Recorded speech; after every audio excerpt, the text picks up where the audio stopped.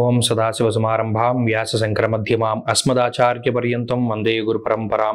జ్యోతిష్ శాస్త్రాన్ని భావితరాల వారికి అందించినటువంటి ఋషులందరి యొక్క పాదపద్మాలకి నమస్కారం చేసుకుంటూ, అలాగే నాకు జ్యోతిష్య విద్యను ప్రసాదించినటువంటి జ్యోతిష్య బ్రహ్మశ్రీ ఈరంకి సూర్యనారాయణమూర్తి గారు, సూర్యశ్రీ దైవజ్ఞ గారి యొక్క పాదపద్మాలకు నమస్కారం చేసుకుంటూ సరస్వతి స్వరూపమైనటువంటి కార్యక్రమాన్ని ప్రారంభం చేస్తూ ఉన్నాము.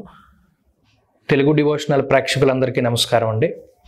డిసెంబర్ నెల మనం 22వ తారీఖు ఆదివారం లగాయితూ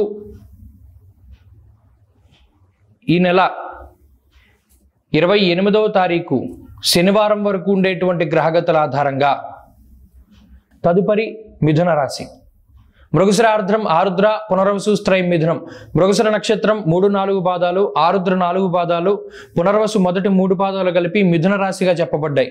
మిథున రాశి వారికి వారం కొంత మిశ్రమమైనటువంటి ఫలితాలు రావడానికి ఆస్కారం ఉంది. ముఖ్యంగా మీ యొక్క సప్తమ స్థానంలో గ్రహణం పడుతూ ఉండడము, అదేవిధంగా సప్తమంలోనే ఈ షష్టగ్రహ కూటమి ఏర్పాటు అవడము, కానీ కుజుని యొక్క షష్ఠస్థాన స్థిత ఫలితం మీకు కొద్దిగా అనుకూలంగా ఉంటుంది. 6లో ఉన్నటువంటి కుజుడు వస్త్రలాభో ధాన్యలాభ ధనలాభ యశస్తథ అన్నటువంటి శాస్త్రవచనం ప్రకారం ఎలా ఉంటుంది అంటే, ఏదో మాయాబజార్ సినిమా చూసినట్టు ఉంటుంది. మనకి చెడు జరుగుతుంది అనుకున్న చోట మంచి జరుగుతుంది, మనం ఏం పర్వాలేదు, మనం ధైర్యంగా ఉండొచ్చు అనుకునే చోట మనకి వ్యతిరేకమైనటువంటి ఫలితాలు ఏర్పాటుగా వస్తూ ఉంటాయి. ఉద్యోగపరంగా పరిస్థితులు బాగానే ఉన్నాయి, ఆర్థిక పరమైనటువంటి విషయాలు కొద్దిగా సంతృప్తినిస్తాయి.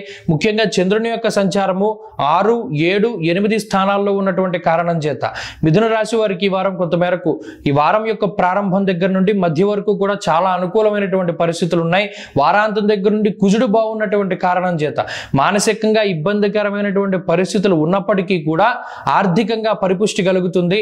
మీకు రావాల్సినటువంటి రుణాలు మీ చేతికి వస్తాయి. ఏదైనా ఒక ప్రాపర్టీ మీద ఇన్వెస్ట్ చేసి అది అమ్ముడవ్వట్లేదు అని బాధపడేటువంటి వాళ్ళకి ఆ బాధ తగ్గుతుంది, ఆ ప్రాపర్టీ అమ్ముడవుతుంది. అంతేకాకుండా కొత్తవి కొనాలి, కొత్త ప్రాపర్టీలు కొనుక్కోవాలి, మనం లోన్ అప్లై చేసాం, లోన్ రాలేదు ప్రభుత్వం నుండి అని ఎదురు చూసేటువంటి వాళ్ళకి మంచి ఫలితాలు వస్తాయి. ఆ రుణాలు మంజూరు అవ్వడానికి ఈ వారం అవకాశాలు అధికంగా ఉన్నాయి. అంతేకాకుండా రాహు యొక్క జన్మస్థాన సంచారం వలన కొద్దిగా ఆర్థికమైనటువంటి ఇబ్బంది ఉంటుంది. ఎంత డబ్బు వచ్చినప్పటికీ కూడా ఆ డబ్బు అంతా కూడా నీళ్ల మాదిరి ఖర్చు అయిపోతూ ఉంటుంది. కొన్న వస్తువే కొనుక్కుంటూ ఉంటారు, అలాగే పాడు చేసిన వస్తువే మళ్ళా రిపేర్ చేయించుకున్నదే మళ్ళీ రిపేర్ చేయించుకుంటూ ఉంటారు. ఇది ఒక రకమైనటువంటి మానసిక చికాకుకి కారణమవుతుంది. అంతేకాకుండా సప్తమంలో ఉన్నటువంటి శని రవుల యొక్క యుతి ఏదైతే ఉందో అది మీ యొక్క దాంపత్య జీవనం మీద ఎఫెక్ట్ చూపించేటువంటి ఆస్కారం ఉంది. చిన్న చిన్న మనస్పర్ధలు వస్తాయి.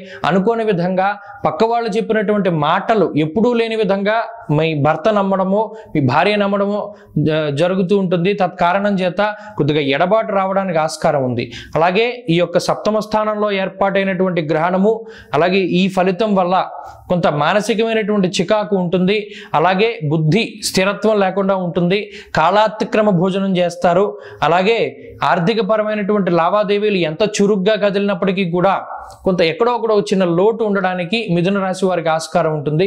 అది కేవలం జన్మంలోని రాహువు వల్ల. కాబట్టి ఈ రాశి వారు మరింత అనుకూలమైనటువంటి ఫలితాలు ఈ వారాంతంలోనూ అలాగే వారం మధ్యలోనూ సాధించాలి అనుకుంటే ఈ జన్మంలో ఉన్నటువంటి రాహు కోసం సుబ్రహ్మణ్యేశ్వర స్వామి యొక్క ఆరాధన చేస్తూ ఉండండి, నాగసింధూరాన్ని ధరించండి.